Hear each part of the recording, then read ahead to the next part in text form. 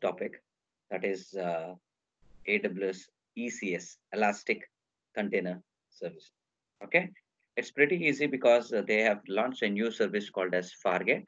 But let's go through the basics. Like to go and configure Elastic Container Services, we have to go through some prerequisites. So let's go through some of the prerequisites. You can go back. Okay, so the prerequisites for AWS, what I have taken care is I have already installed in this particular system AWS CLI. I downloaded, I install it. I think you already know like how to download and install AWS CLI. Second point, as well as during the configuration of AWS CLI, I provided access key and a secret key, generated access key and secret key, and provided AWS config. I've already gone through that one. The Docker basically software, which I log into Docker website and downloaded the basic all the prerequisites for the Docker has been already taken care. Prerequisite of installation. The fourth point, I went and downloaded the PowerShell toolkit, which is required AWS PowerShell toolkits. I think I can show back like basically this is a Docker website where you can download the software. Okay. And as well as I went into AWS PowerShell tool and I downloaded, okay, the software. I installed it. Okay. These are the prerequisites I've done. Now, what should I do for the basically to go for ECS. So just go back and let's go and click on ECS Elastic Container Services. The first important point what you need to do is you need to go and create, okay, a repository. Repository basically. So when you go and click on a repository, so what will happen? Whatever you go and install basically the Docker containers from your local system has to be moved it into a repository. So a very simple way, I would like to go create a repository, provide a repository name, check test. Okay. I simply go back and make it a check test. Very simple. I make it enable just one shot. So what happened? It went and created, okay, ECR, Elastic, okay, container registry got created. So this is the place where I will go and create my own container, then move my total container into this location and create with the ECR. So this is the first step we completed on that one. Okay.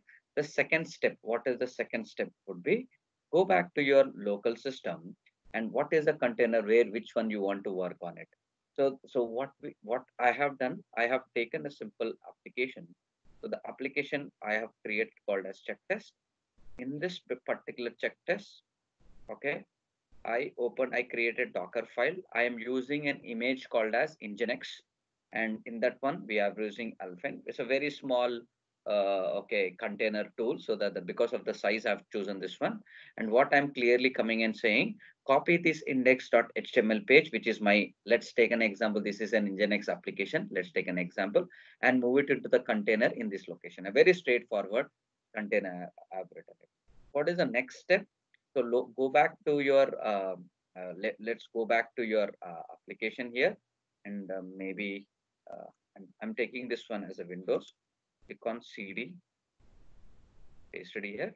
Now I just want to make sure, okay, I just want to make sure, okay, we downloaded all the containers, whatever we require kind of stuff. So what we do, so I just basically can go into the container, uh, like then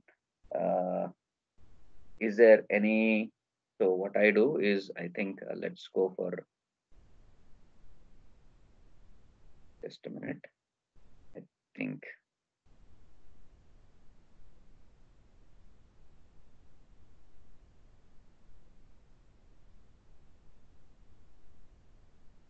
okay. So what we do, just go back to Docker and Nginx. Just go back and okay. So once this is there, so this is the Nginx which I have actually am referring to. So you can, I think this is the one you can go for it. So what I think what I have done. So let's go back to this particular one and run through the series of command. Let me first do a build of this particular one. So In the command prompt, docker space build minus t. So wherever that application which I have deployed, right, this particular folder. So I am executing this folder stating that please take care. Okay, so it will take care. So what it will do, it will go pull my Nginx from basically Docker container, pull it here, download all the softwares, and make sure it has completely compiled my application. So the first step is done by executing a simple step. To test this application, whether this application is working or not, very straightforward. What I do here is basically I am simply executing command saying that let's take an example. I'll take 9001. So I'm saying like the actual Nginx port number is 80, but onto the container, give me basically a port number of 9001 is my port number, which is will be working on my local system. You just on one click here. So what will happen? The process is getting started.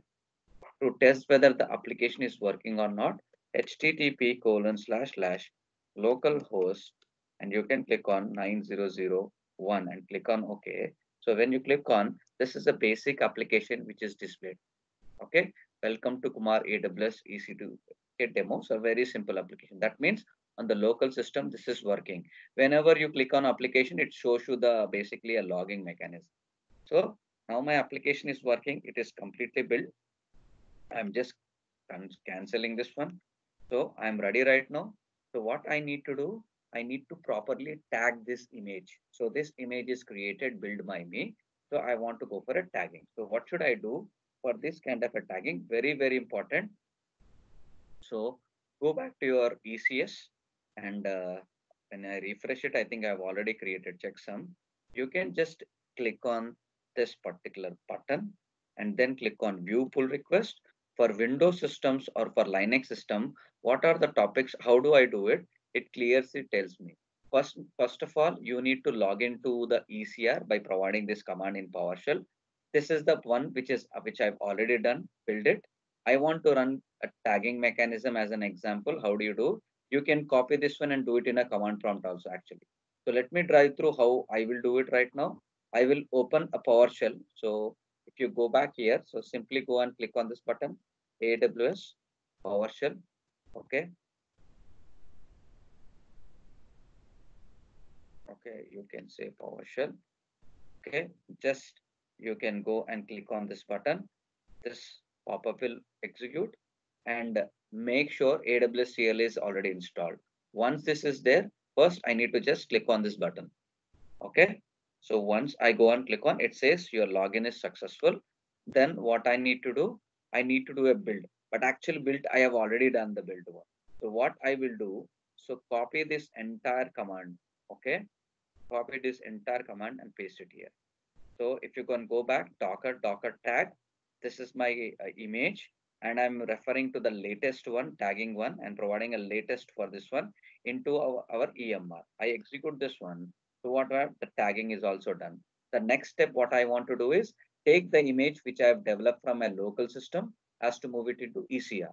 So what I do, simple command which AWS has provided me. Just go back and click on yes, Docker space push, provide to that one and this particular image from here. When you click on it, so the repository starts moving. It prepares, start moving the data from here to the ECS, basically the registry, the container registry we have discussed about, right? It start moving into picture. So their local image, which you developed in your local system, is moved into ECR, which is a repository for your container. It takes a couple of minutes. So what will happen? So once this is completely done, so the size is 496. Now you can go back here, close it off. Just click on this button and you see our applications. The latest tagging mission is there. So this is my image right now. What should I do? So let's take an example of image URL. We'll copy it here. Somewhere we'll paste it here. Let's take an example. We'll paste it. Okay. So what's the next step? Now our our image, our customized image is ready. Now it's time to go for creating an ECS, Elastic Container Services. What we do, you can go back and click on this ECS, Elastic Container Services. Okay.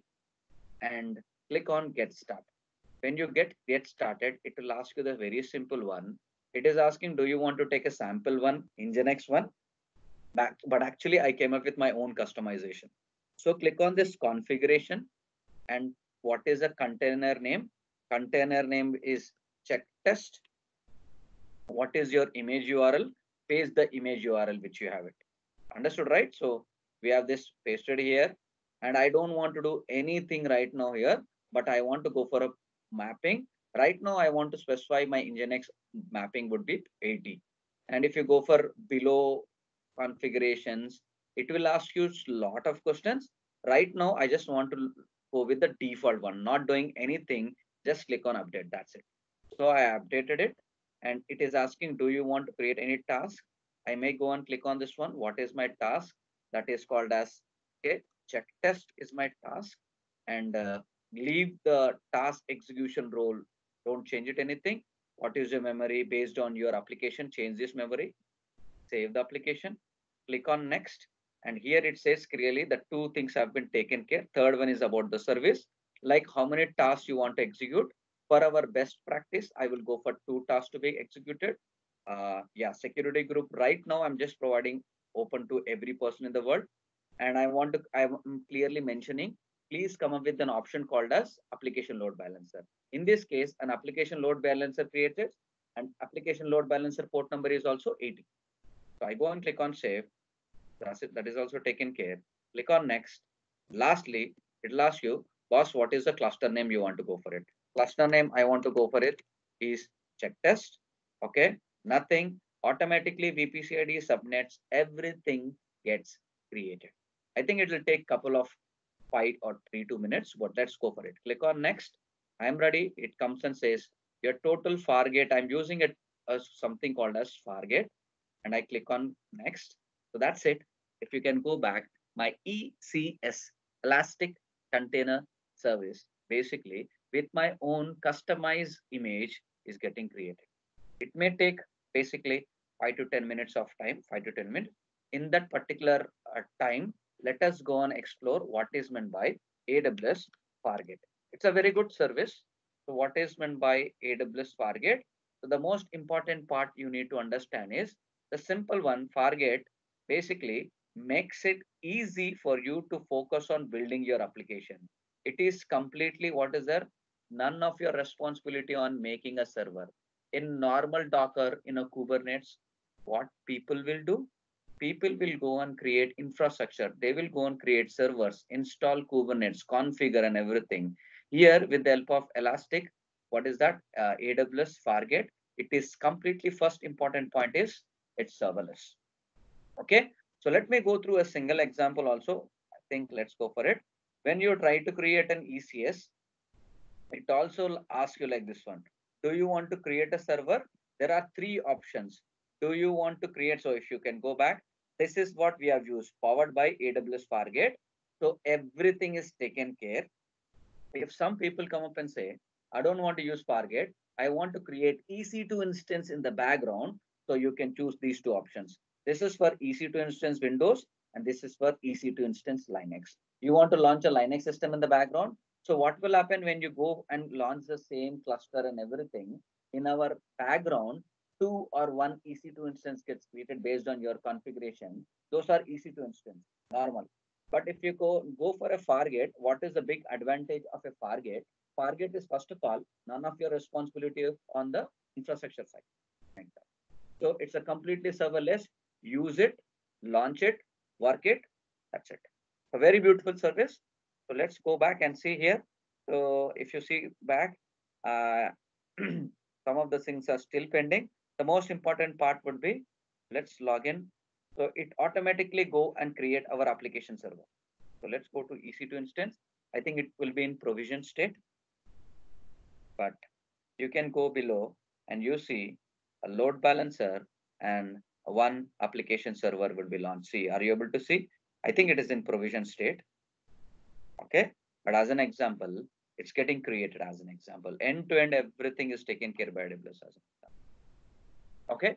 So even in AWS, okay, this Fargate is very beautiful, highly scalable, as well as serverless kind of an architecture. AWS also has multiple features. Like I think basically ECR right now, Elastic Container Services. We are working on it. One of the very important one basically EKS basically. It's powered by Google and it's basically open source. That's also very good.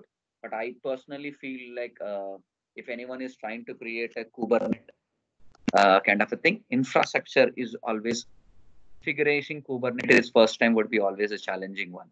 My personal experience. That's the reason what we used to do. We used to go and create a Kubernetes in our own image, AMI, and then we used to take a backup in the form of a image, and then we launch it in multiple system. It was a little complex. I think now things were looking good basically because lot of cloud services, it may be AWS, Azure, are coming with the direct services, Azure Kubernetes or in AWS EKS. They come and they say they click on one button, you get all the infrastructure, and there is no need to worry about infrastructure, maintenance, reliability, resiliency. All these things are taken care by cloud computing companies, right? So let's go back and check it out whether our containers are done.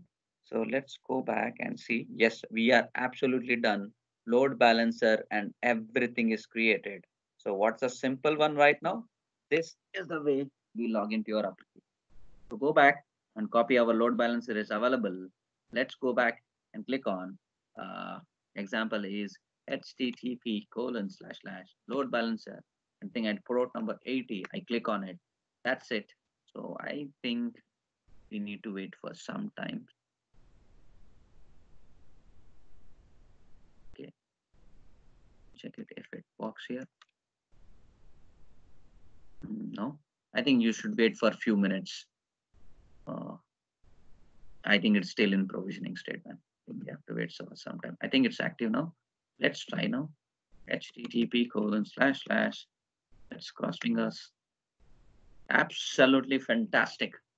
So this is my application. Are you able to see? So with the help of a load balancer, it is working fine. So right now, what I can do it as an example. Okay, so I can go and add it into basically into Route 53 and come up with my own domain name also. Okay, hope you like my video. So if you have any questions, okay, if you have any questions related to the Fargate or AWS, you can just put a comments on me. If you like the video, just definitely put it like your video on the YouTube. Thank you.